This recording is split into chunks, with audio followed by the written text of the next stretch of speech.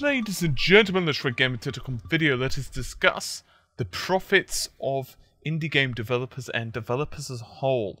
Now, we're not talking studios here. Instead, we focus primarily on the individuals, the salaries. Now, definitely, when it comes to the gaming industry, I think we as consumers, but certainly those who are studying, definitely have almost a romanticized notion of the profits that are expected. And I think this is primarily due to games such as like Minecraft taking off and the Call of Duties and so on and so on. And these titles, of course, massively distort the figures. So Gamma Sutra, that's G-A-M-A, Sutra, that's S-U-T-R-A, they did a survey which basically was asking, how much do you make to individuals? Now, how they've basically done this is 6.5% of people were disqualified because their income was not directly proportional to the games industry. They were getting it from other sources. So maybe they were doing, say, indie development on the side, whatever. They also removed people who were getting less than 10,000 United States dollars, and also the highest salary range was limited to 200,000 US dollars. Because a few very limited number of people from the games development industry, you know, the really influential people, they are going to distort the figures. And so, obviously, if you get someone who is like really world famous and they're incredibly well known in the industry and they are incredibly influential, they're definitely going to distort the figures compared to like the average studio or what's realistic for people to earn. So as I said, this basically means you've got to be between 10,000 US dollars, 200,000 US dollars. It's not a side job. You don't have a side job. Your primary income, your only income is going to be from game development. And so this means we have some very interesting figures. So this is comparison to 2013. The game developers in the United States average salary was $83,060. So this is slightly down compared to 2013, which was $84,337. So it's basically gone down a smidgen over $1,000 a year, which isn't massive. It's, you know, pretty respectable. Meanwhile, game programmers are continuing to be very influential. The average salary in 2013 was $93,251. Now, in 2012, it was $92,151. So it's gone up about $1,000 in 2013.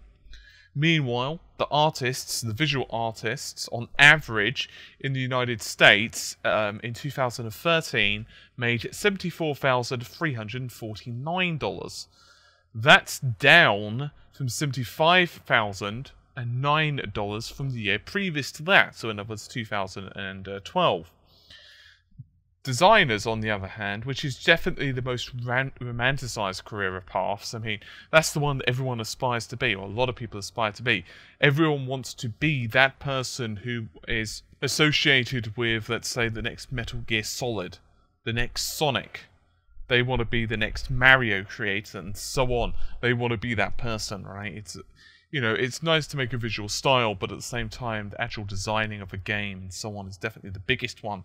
So anyway, on average, a salaried US-based game designer made $73,864 in 2013, which is actually down from $75,065 in 2012. Meanwhile, if you're a game designer with 3 years experience or less, the average salary in 2013 was $50,625 US dollars, which was down substantially. It was almost down about 10%. It was $55,313 the year previous to that. So that's pretty impressive.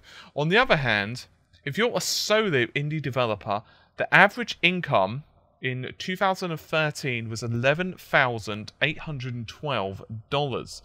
That's down a staggering 49% from 2012. where they would make around $23,130.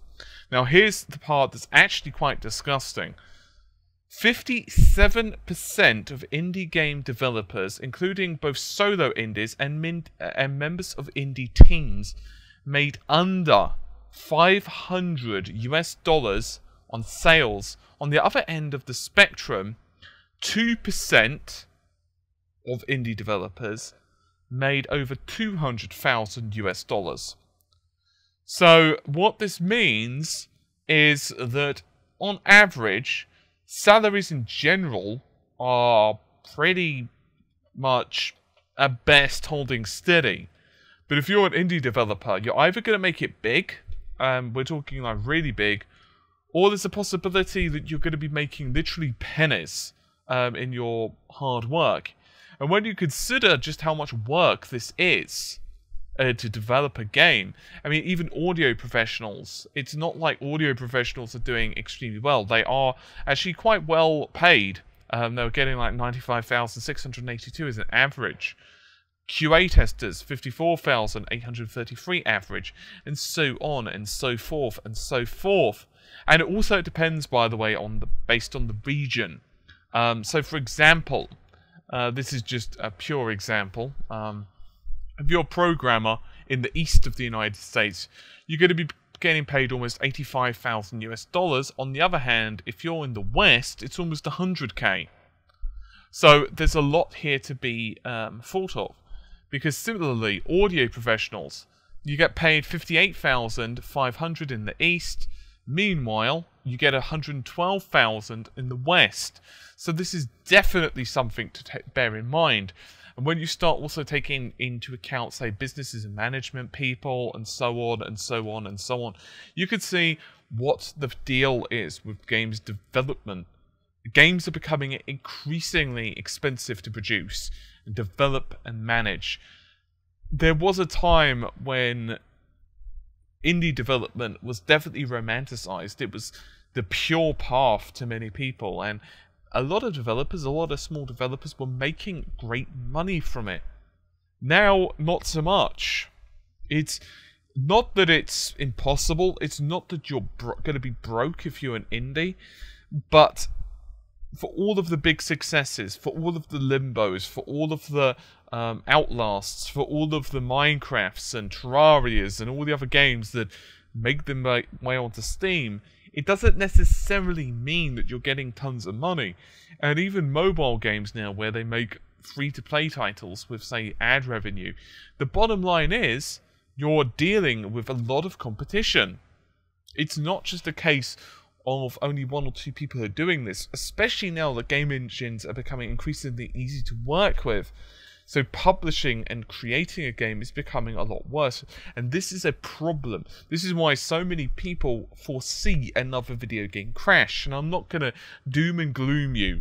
I'm not going to tell you that we are in a doomsday scenario, but the bottom line is, despite the fact that I, like you, probably criticize Electronic Arts, I, like you, probably criticize Activision and Ubisoft for often going the safe way for games, and we are those people, most likely, who say, really? Another corridor shooter? Really? You couldn't have added a female character? Really? And so on and so forth. But the bottom line is, to be honest, with so much investment, you almost can't blame them. I said almost. That's the problem. It's becoming extremely expensive. If you have a flop, just for example, Crytek. They are an awesome company. Their technology is incredibly impressive, the CryEngine. But unfortunately, it was just slightly underwhelming at E3, and we know the problems they had with, like, for example, Rise, Son of Rome. It just didn't sell as well as they'd hoped. Crisis 3, same thing. It didn't sell quite as well as I'd hoped. In my personal opinion, it would have probably been a good idea for them to have waited until next generation consoles and then released Crisis 3 then. because I personally think that the next generation consoles would have benefited far more from it. But obviously Crysis 3 was released quite some time ago now, and it would have been quite difficult for them to have to do that. It's a whole timing situation, and as I said, games are becoming increasingly expensive. You get situations now where, yes, audio processors can handle ridiculous amounts of samples on screen. Yes, graphics processor on screen, on speakers. Yes, you've got situations where graphics processors now can handle millions and millions and millions of different colors on screen and screaming around at ridiculously high frame rates and all of that jazz. But the bottom line is, some poor little fella has to actually design this stuff. And it takes time. But that's just kind of how it is. And so there is definitely that romanticized notion, as I've said a couple of times now, with indie development. And it's great. You know, indie games can be incredibly good. And indie, don't forget, encapsulates a huge, huge, huge market now. I mean, some people would point out that Stoic are indie developers, technically. You could argue Notch is an indie developer, but let's face it, they've got a little bit of capital behind them now.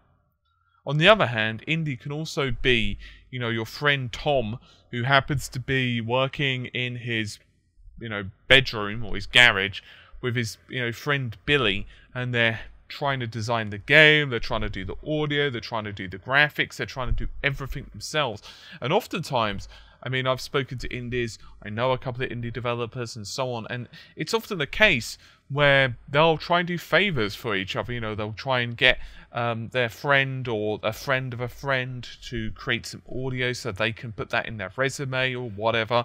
You know, for example, let's say you want to be an audio professional in the gaming industry, you might create some audio for this dude's game. It might even be for free or a ridiculously low rate, simply so that you can get stuff on your resume, so that someone in the future will be like, I like that, and it's a whole thing.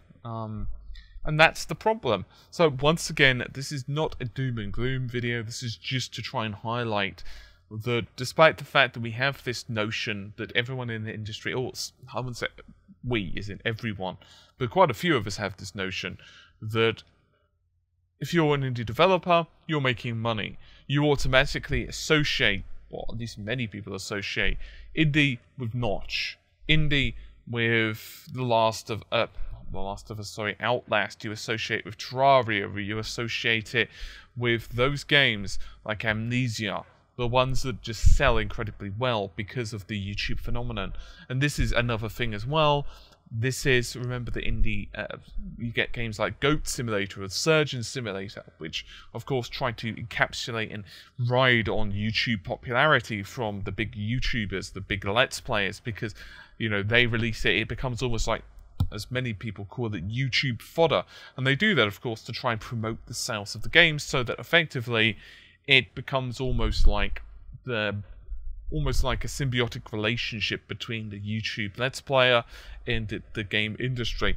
But that, my friends, is a subject that is extremely lengthy, and one that is not going to be included in this video because it will probably start me on a rant that will last until you are long bored.